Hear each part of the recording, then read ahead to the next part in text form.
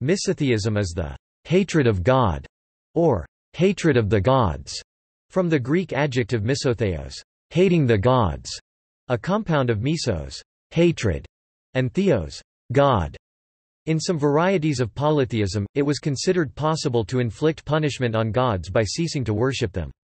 Thus, Herankle, protagonist of the eponymous Herankle saga set in the 10th century, as his temple to Freyr is burnt and he is enslaved, states that, "I think it is folly to have faith in gods," never performing another blot sacrifice, a position described in the sagas as golaus, godless. Jacob Grimm in his Teutonic mythology observes that it is remarkable that Old Norse legend occasionally mentions certain men who, turning away in utter disgust and doubt from the heathen faith, placed their reliance on their own strength and virtue. Thus in the Solar Leo 17 we read of Vibogi and Radia Shaf sig outru. In themselves they trusted. In monotheism, the sentiment arises in the context of Theodicy, the problem of evil, the Euthyphro dilemma. A famous literary expression of misotheistic sentiment is Goethe's Prometheus, composed in the 1770s. A related concept is dystheism, ancient Greek, dystheo, bad god, the belief that a god is not wholly good, and is possibly evil. Trickster gods found in polytheistic belief systems often have a dystheistic nature. One example is Eshu, a trickster god from Yoruba religion who deliberately fostered violence between groups of people for his own amusement, saying that, "Causing strife is my greatest joy." The concept of the demiurge in some versions of ancient Gnosticism also often portrayed the demiurge as a generally evil entity. Many polytheistic deities since prehistoric times have been assumed to be neither good nor evil or to have both qualities. Thus dystheism is normally used in reference to the Judeo-Christian God. In conceptions of God as the summum bonum, the proposition of God not being wholly good would be an oxymoron. A historical proposition close to dystheism is the Deus deceptor, evil demon, Dieu trompeur of René Descartes' Meditations on First Philosophy, which has been interpreted by Protestant critics as the blasphemous proposition that God exhibits malevolent intent. But Richard Kennington states that Descartes never declared his evil genius to be omnipotent, but merely no less powerful than he is deceitful, and thus not explicitly an equivalent to God, the singular omnipotent deity.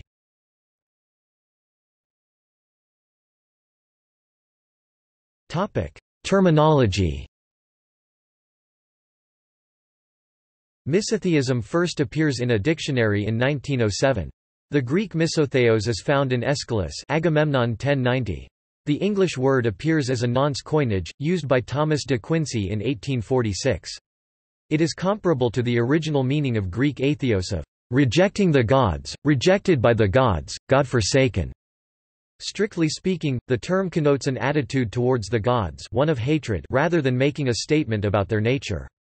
Bernard Schweizer 2002 stated that the English vocabulary seems to lack a suitable word for outright hatred of God, even though history records a number of outspoken misotheists believing misotheism to be his original coinage. Applying the term to the work of Philip Pullman, His Dark Materials, Schweizer clarifies that he does not mean the term to carry the negative connotations of misanthropy. To me, the word connotes a heroic stance of humanistic affirmation and the courage to defy the powers that rule the universe.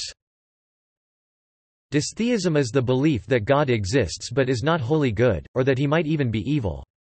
The opposite concept is eutheism, the belief that God exists and is wholly good.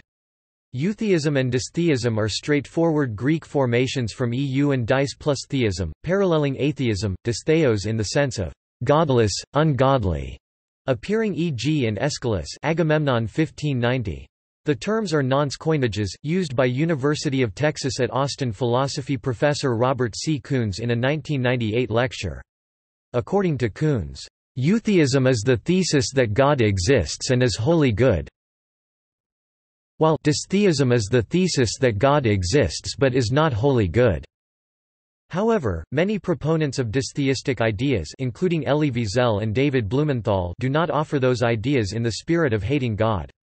Their work notes God's apparent evil or at least indifferent disinterest in the welfare of humanity, but does not express hatred towards him because of it. A notable usage of the concept that the gods are either indifferent or actively hostile towards humanity is in the Cthulhu mythos of H.P. Lovecraft. Maltheism is an ad hoc coining appearing on Usenet in 1985, referring to the belief in God's malevolence inspired by the thesis of Tim Moroney that, "Even if a God as described in the Bible does exist, he is not fit for worship due to his low moral standards." The same term has also seen use among designers and players of role-playing games to describe a world with a malevolent deity. Antitheism is direct opposition to theism. As such, it is generally manifested more as an opposition to belief in a god, to theism per se, than as opposition to gods themselves, making it more associated with antireligion, although Buddhism is generally considered to be a religion despite its status with respect to theism being more nebulous. Antitheism by this definition does not necessarily imply belief in any sort of god at all, it simply stands in opposition to the idea of theistic religion. Under this definition, antitheism is a rejection of theism that does not necessarily imply belief in gods on the part of the antitheist. Some might equate any form of antitheism to an overt opposition to God, since these beliefs run contrary to the idea of making devotion to God the highest priority in life, although those ideas would imply that God exists, and that he wishes to be worshipped, or to be believed in. Certain forms of dualism make the assertion that the thing worshipped as God in this world is actually an evil impostor, but that a true benevolent deity worthy of being called God exists beyond this world. Thus, the Gnostics, see Scythian, Aphites, believed that God, the deity worshipped by Jews, Greek pagan philosophers and Christians, was really an evil creator or demiurge that stood between us and some greater, more truly benevolent real deity. Similarly, Marcionites depicted God as represented in the Old Testament as a wrathful, malicious demiurge.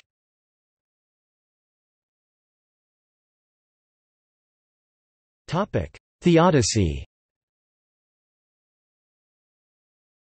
Dystheistic speculation arises from consideration of the problem of evil—the question of why God, who is supposedly omnipotent, omniscient, and omnibenevolent, would allow evil to exist in the world. Koons notes that this is only a theological problem for a eutheist, since a dystheist would not find the existence of evil or God's authorship of it to be an obstacle to theistic belief. In fact, the dystheistic option would be a consistent non-contradictory response to the problem of evil. Thus Koons concludes that the problem of theodicy, explaining how God can be good despite the apparent contradiction presented in the problem of evil, does not pose a challenge to all possible forms of theism, i.e., that the problem of evil does not present a contradiction to someone who would believe that God exists but that he is not necessarily good. This conclusion implicitly takes the first horn of the Euthyphro dilemma, asserting the independence of good and evil morality from God, as God is defined in monotheistic belief. Historically, the notion of good as an absolute concept has emerged in parallel with the notion of God being the singular entity identified with good. In this sense, dystheism amounts to the abandonment of a central feature of historical monotheism, the de facto association of God with the summum bonum. Arthur Schopenhauer wrote, "This world could not have been the work of an all-loving being, but that of a devil, who had brought creatures into existence in order to delight in the sight of their sufferings." Critics of Calvin's doctrines of predestination frequently argued that Calvin's doctrines did not successfully avoid describing God as the author of evil. Much of post-Holocaust theology, especially in Judaic theological circles, is devoted to a rethinking of God's goodness. Examples include the work of David R. Blumenthal, author of Facing the Abusing God 1993, and John K. Roth, whose essay, A Theodicy of Protest, is included in Encountering Evil, Live Options in Theodicy 1982. Everything hinges on the proposition that God possesses—but fails to use well enough—the power to intervene decisively at any moment to make history's course less wasteful. Thus, in spite and because of his sovereignty, this God is everlastingly guilty and the degrees run from gross negligence to mass murder. To the extent that people are born with the potential and power to do evil things, credit for that fact belongs elsewhere. Elsewhere is God's address. Deus deceptor. The Deus deceptor, French Dieu trompeur, deceptive God, is a concept of Cartesianism. Voetius accused Descartes of blasphemy in 1643. Jacques Triglandius and Jacobus Revius, theologians at Leiden University, made similar accusations in 1647, accusing Descartes of holding God to be a deceiver, a position that they stated to be contrary to the glory of God. Descartes was threatened with having his views condemned by a synod, but this was prevented by the intercession of the Prince of Orange at the request of the French ambassador Servien. The accusations referenced a passage in the first meditation where Descartes stated that he supposed not an optimal god but rather an evil demon, sum potens and calidus, most highly powerful and cunning. The accusers identified Descartes' concept of a Deus deceptor with his concept of an evil demon, stating that only an omnipotent god is sum potens and that describing the evil demon as such thus demonstrated the identity. Descartes' response to the accusations was that in that passage he had been expressly distinguishing between the supremely good God, the source of truth, on the one hand, and the malicious demon on the other. He did not directly rebut the charge of implying that the evil demon was omnipotent, but asserted that simply describing something with some attribute that in reality belongs only to God does not mean that that something is being held to actually be a supreme God. The evil demon is omnipotent, Christian doctrine notwithstanding, and is seen as a key requirement for Descartes' argument by Cartesian scholars such as Alguier, Beck, Émile Breyer, Chevalier, Frankfurt, Étienne Gilson, Anthony Kenny, Laporte, Kemp-Smith, and Wilson. The progression through the first meditation, leading to the introduction of the concept of the evil genius at the end, is to introduce various categories into the set of dubitables, such as mathematics, i.e. Descartes' addition of 2 and 3 and counting the sides of a square. Although the hypothetical evil genius is never stated to be one and the same as the hypothetical Deus deceptor, God the deceiver, the inference by the reader that they are is a natural one, and the requirement that the deceiver is capable of introducing deception even into mathematics is seen by commentators as a necessary part of Descartes' argument. Scholars contend that in fact Descartes was not introducing a new hypothetical, merely couching the idea of a deceptive God in terms that would not be offensive. Paul Erdős, the eccentric and extremely prolific Hungarian-born mathematician, referred to the notion of Deus deceptor in a humorous context when he called God the supreme fascist, who deliberately hid things from people, ranging from socks and passports to the most elegant of mathematical proofs. A similar sentiment is expressed by Douglas Adams in The Hitchhiker's Guide to the Galaxy in reference to the temptation of Adam and Eve by God. God puts an apple tree in the middle of the Garden of Eden and says, "Do what you like, guys, oh, but don't eat the apple." Surprise, surprise, they eat it and he leaps out from behind a bush shouting, "Gotcha." It wouldn't have made any difference if they hadn't eaten it, because if you're dealing with somebody who has the sort of mentality which likes leaving hats on the pavement with bricks under them, you know perfectly well they won't give up. They'll get you in the end.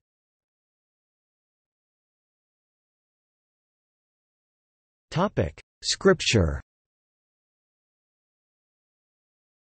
There are various examples of arguable dystheism in the Bible, sometimes cited as arguments for atheism, e.g. Bertrand Russell 1957, most of them from the Pentateuch. A notable exception is the Book of Job, a classical case study of Theodicy, which can be argued to consciously discuss the possibility of dystheism, e.g. Carl Jung, Answer to Job. Thomas Paine wrote in The Age of Reason that, "Whenever we read the obscene stories, the voluptuous debaucheries, the cruel and tortuous executions, the unrelenting vindictiveness, with which more than half the Bible is filled, it would be more consistent that we called it the word of a demon than the word of God." But Paine's perspective was a deistic one, critical more of common beliefs about God than of God himself. The New Testament contains references to an evil God, specifically the prince of this world. John chapter 14 verse 30, Omicron tu cosmu tutu archon, or God of this world. 2 Corinthians chapter 4 verse 4, Omicron theos tu ionos tutu, who has blinded the minds of men. Mainstream Christian theology sees these as references to Satan, the devil, but Gnostics, Marcionites, and Manichaeans saw these as references to Yahweh, God himself. References to God as wrathful or violent are more sparse in the New Testament than in the Old, but a number of antitheist speakers, notably Christopher Hitchens and Matt Dillahunty, have drawn attention to a number of passages.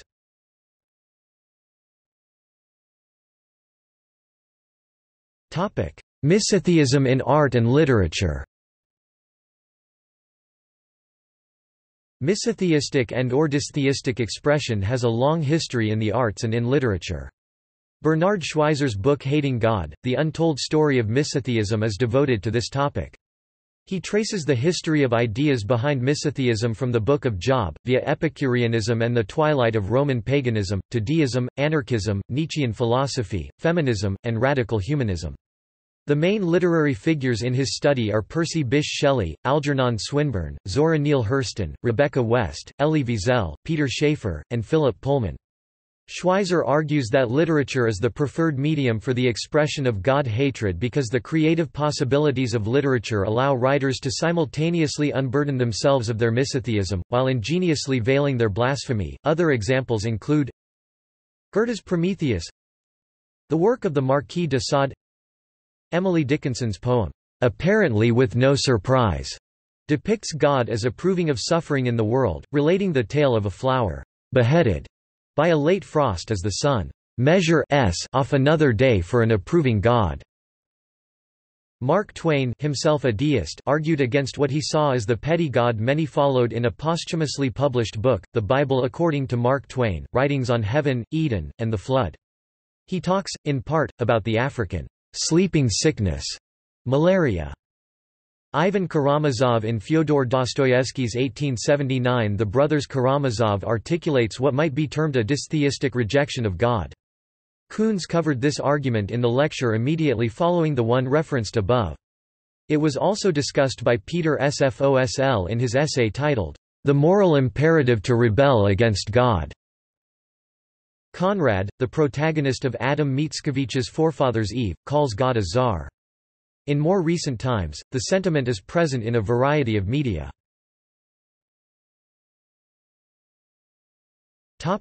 Poetry and drama. The characters in several of Tennessee Williams' plays express dystheistic attitudes, including the Rev. T. Lawrence Shannon in The Night of the Iguana. Robert Frost's poem, Design, questions how God could have created death if he were benevolent. In Jewish author Elie Wiesel's play The Trial of God 1979, the survivors of a pogrom, in which most of the inhabitants of a 17th-century Jewish village were massacred, put God on trial for his cruelty and indifference to their misery.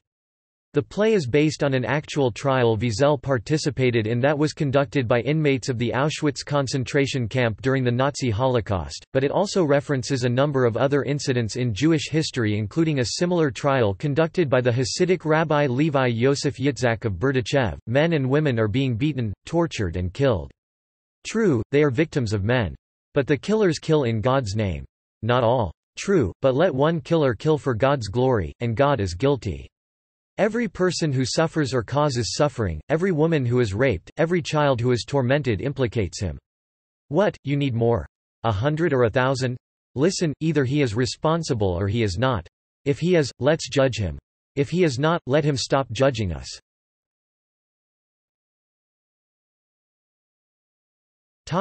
Modern literature. Several non-Jewish authors share Wiesel's concerns about God's nature, including Salman Rushdie, The Satanic Verses, Shalimar the Clown, and Anne Provost in The Shadow of the Ark. Why would you trust a God that doesn't give us the right book? Throughout history, he's given the Jewish people a book, he's given the Christians a book, and he's given the Muslims books, and there are big similarities between these books, but there are also contradictions. He needs to come back and create clarity and not let us fight over who's right. He should make it clear. So, my personal answer to your question, should we trust a God who can't get things right? I wouldn't. The writing of Sir Kingsley Amis contains some misotheistic themes, e.g. in The Green Man, God's appearance as the young man, and in The Anti-Death League, the anonymous poem received by the chaplain. Speculative fiction. A number of speculative fiction works present a dystheistic perspective, at least as far back as the works of H. P. Lovecraft and Olaf Stapledon's influential philosophical short novel Star Maker. By the 1970s, Harlan Ellison even described dystheism as a bit of a science fiction cliché. Ellison himself has dealt with the theme in his The Deathbird, the title story of Deathbird Stories, a collection based on the theme of, for the most part, malevolent modern-day gods.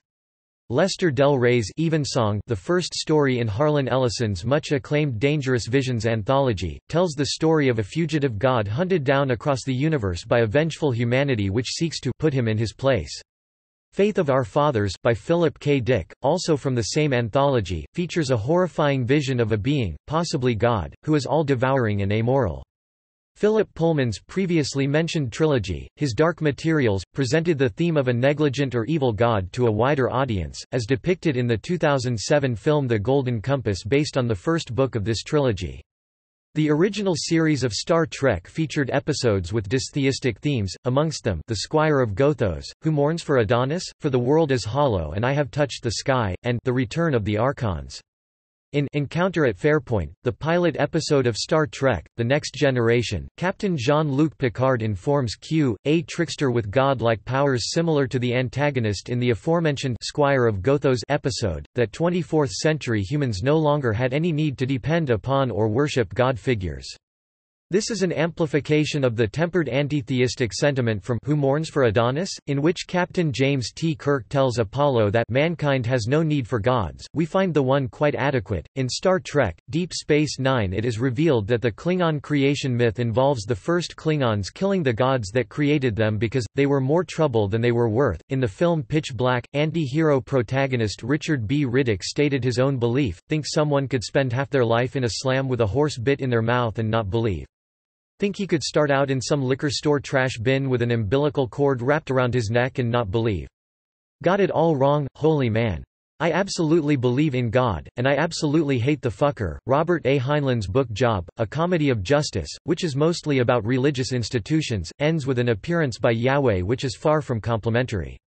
The Aether, a fictional organization from the D&D's Planescape campaign setting, denies the divinity of the setting's deities. They do, however, tend to worship the Great Unknown in their place. In the 2013 film Prisoners, Holly Jones and her husband Isaac lost their faith in God after their son died of an unspecified disease. Since then, they have been kidnapping and murdering children in order to make other parents lose faith in God and turning them into revenge-driven hollow shells of their former selves, i.e. spreading their misotheism to other people. As Holly Jones states to Keller Dover near the end of the film, making children disappear is the war we wage with God. Makes people lose their faith, turns them into demons like you.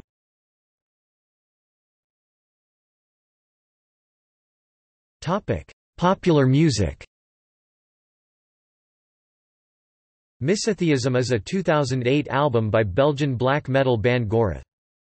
Dystheistic sentiment has also made its way into popular music, evincing itself in controversial songs like "Dear God" by the band XTC, later covered by Sarah McLachlan, and "Blasphemous Rumors" by Depeche Mode, which tells the story of a teenage girl who attempted suicide, survived, and turned her life over to God, only to be hit by a car, wind up on life support, and eventually die. A good deal of Gary Numan's work, specifically the album Exile, is laden with misotheistic themes. The output of Oscar-winning songwriter-composer Randy Newman also includes several songs expressing dystheistic sentiment, including the ironic, "He gives us all his love," and the more overtly maltheistic, "God's Song, That's Why I Love Mankind," both from his acclaimed 1972 album Sail Away. In the latter song, Newman bemoans the futility of dealing with God, whose attitude towards humanity he sees as one of contempt and cruelty. The song, "God Made" by Andrew Jackson Jihad proposes dystheism and has an implied hatred for God. More specifically, their song, "Be Afraid of Jesus," is about a vengeful Christ, although this could be a critique of fundamentalist hate speech. "God Am" by Alice in Chains from their self-titled release has many misotheistic themes about the perceived apathy of God towards the evil in this world. American death metal bands Deicide and Morbid Angel base much of their lyrics around misotheism in name and in concept. Many bands in the black metal genre, such as Mayhem, Emperor, Gorgoroth and Darkthrone, express extreme misotheism in their lyrics and actions, which involved burning down churches during the early 1990s.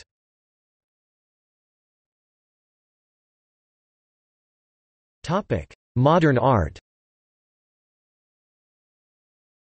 In 2006, Australian artist Archie Moore created a paper sculpture called Maltheism, which was considered for a Telstra Art Award in 2006. The piece was intended as a representation of a church made from pages of the Book of Deuteronomy. And within its text is the endorsement from God to Moses for invasion of other nations. It says that you have the right to invade, take all their resources, kill all the men non-believers, and make no treaty with them.